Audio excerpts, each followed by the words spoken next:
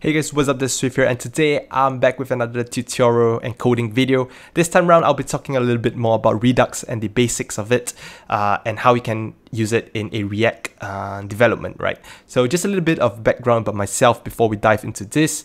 I came to know and properly use Redux just recently, having been a React developer for the past year or two. So before that, I tried to learn about Redux and found that it was simply too confusing. And looking back, I'm not sure why, because Redux is quite straightforward in the sense of the concept and why you should actually use it. So having understood the concept and the application of Redux, I'm just doing this whole video series to try to recompose my thoughts and hopefully help those of you out there learn what Redux is and why and how it can help out in your applications and your development process. If you understand React, you should understand how state is used and the entire component lifecycle. So what I have listed here is the few main components that will be triggered once the component has been mounted, and that if there is in the event of new props or new state, this whole cycle continues, right? So for those of you who know, let's just do a little recap kind of thing. So whenever you have a new state change, what happens is that this will trigger should component update. It will then trigger this, will update if it's true. If this is true, then it will update, and then finally it will update. The same goes for props, where props will come in here. We'll receive props, and then it will just go on and so forth. So you have the props and the states, right? So it's quite simple. You should understand that already if you have been developing with React, right? So let's take, for example, a chat application. So this is a very, I'm just using Telegram as an example.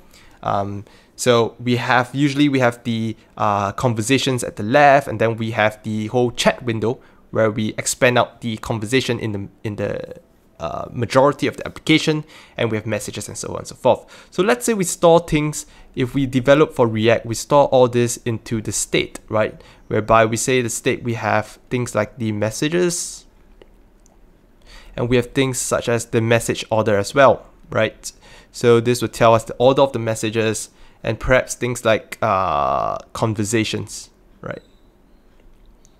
The different users that we are conversing with. Okay, so imagine that we have a new message that comes in. So we subscribe to some data store, a new message comes in. So what we then do will be something like that, right? This .set state, right? And then we open up, and then we change the state of the application. So there are a few things we want to change. Obviously, we change messages in terms where we have already inserted the new message. New message is inside. And then we want to change the order of the conversations. Let's say message order is the order. So for example, this person here has just messaged us, so we need to bring it right in front. So if you imagine message order as if it's like a array of different conversation IDs, right? So for example, if Lee is ID 3, we want to shift this in front. So message order will now become something like that, 3012, right? So we will set that new message order into the state, and what will happen is that at the very end of this conversation will then move all the way to the top, right? And the rest will move down, all the way down, right? Each of the conversation will be pushed down. So that is simply how React works, right? And it becomes very intuitive in this sense. So Redux is basically this whole state thing here. You can see here, Redux is basically a state for your entire application. So we imagine state here in terms of the application, or maybe each of the component. Basically, Redux is the entire application state relies on Redux or Redux store. So we usually call Redux as the universal store, or what some people call it, the universal truth of the application. It is the truth in the sense that the way you go about modifying data in the store comes in a manner that, when done properly, cannot be modified in any other locations except in your actions and reducers. So we'll talk more about that in the next video. So to put it in another sense, right? Redux is basically, if you think about Redux, you can think of Redux as a database storage, right? So you can think this is a Redux, and then you have something like your application, right? This is your entire application with order. So think of Redux as like a database. But what is so special and makes it so beautiful, right, is that every time your app changes something in the store, it will then automatically reflect these changes to the app back. Because your app has many different components, it will then reflect all these changes here and there. How it does it is that you'll pass in as a prop to the components that are subscribed to the store. So as we mentioned before, we have a prop comes in, this will trigger the entire life cycle all over again. So regardless of where your component resides in, so say we have the app, right? Then we have the conversation list, we have the different conversations, then we have the main chat window, we have the messages, right? So we have the Redux store.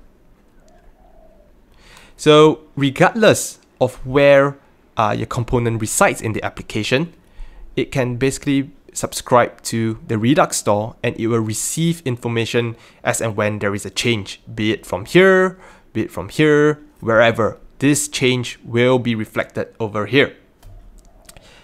So let's take back the example of the messages component, right?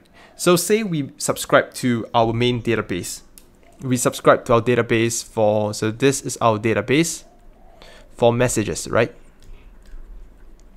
So whenever we subscribe it in the whole app itself, right? So if we take a look at this, so Telegram itself is an app. Then we break this down into components as we have done previously. So these are the conversation lists. These are conversations. This is the chat window. And these are like messages, right? We'll just put it into this few simple components. So you can see here, conversations are part of the conversation list. Chat window is away and is part of the main application. And the messages are part of the chat window itself, right? So let's say we subscribe to messages in the app. Then we pass on. So let's say we have app, right? We have app over here. So we are subscribed to the database for messages. So when new messages comes in, we will then pass it down to the conversation list.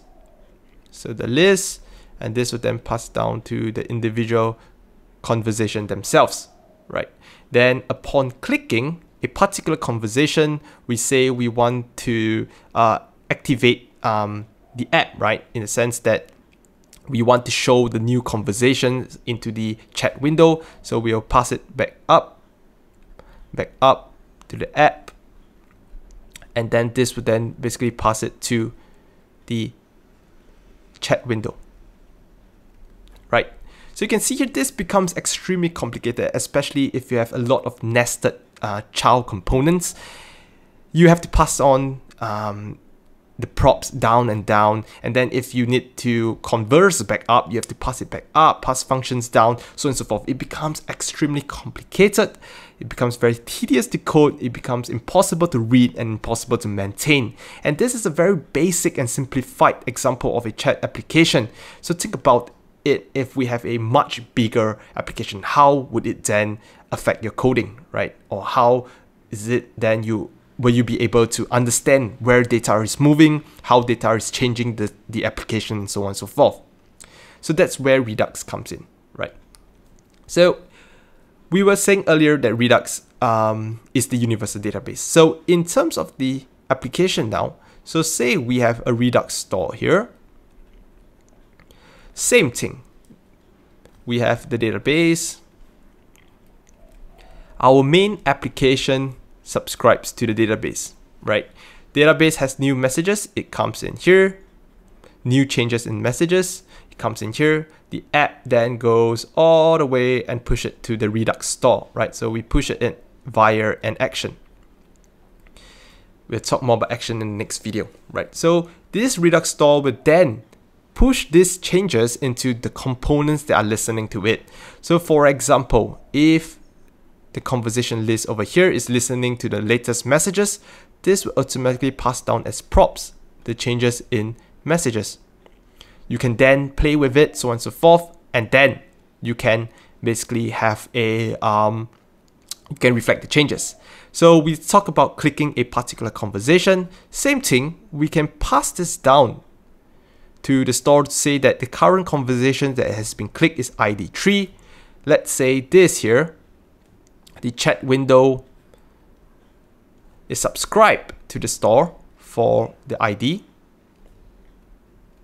These ID would then be passed on down ID tree to the particular chat conversation. You also can subscribe to the messages, and then it can filter to say messages for ID tree, right? Where ID is something like tree, and then it can reflect it over here. So you can see here essentially what happens is that your app will, and it's all the components, will then subscribe and perform the changes that will affect the rest of the application to the Redux store. This becomes extremely streamlined, and you can immediately retrieve the data you need as and when you want it, right? So it becomes very simple in that sense. So I hope that this allows you to understand and conceptualize what Redux is, and how it can become very useful and beneficial to your application. So in the next video, I'll dive into some code for a very basic example, say a to-do list, and a much more complex example where I show you the code of my recently developed application, which allowed me to understand Redux, right? So we'll use that as a more real-life kind of explanation. So if you like this video, do give it a thumbs up and subscribe to me for more of such videos and coding videos. If not, feel free to ask your questions in the comments below, and I'll see you guys again in the next video.